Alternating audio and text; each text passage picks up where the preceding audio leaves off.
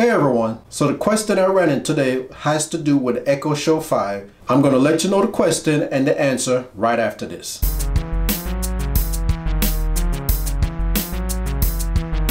So the question was, how do I get rid of all of this stuff from stop displaying on my Echo Show 5 and just have one static screen and stop rotating all these ads on it? And honestly, it's easy to just go into the settings and stop all that stuff from displaying. So let's switch camera angle and I'm going to show you how easy it is to turn off all that stuff. Okay, so the process to turn off all this stuff from strolling across your display is to swipe down, go to settings, and then you want to scroll down to where you see home and clock.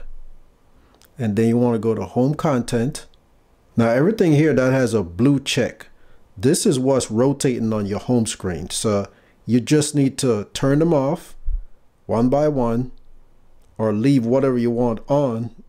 If you want nothing at all, turn them all off and nothing is going to rotate. So once you turn everything off, nothing but the time will display on that home screen. So once you finish here, all you have to do is swipe down, go back to home.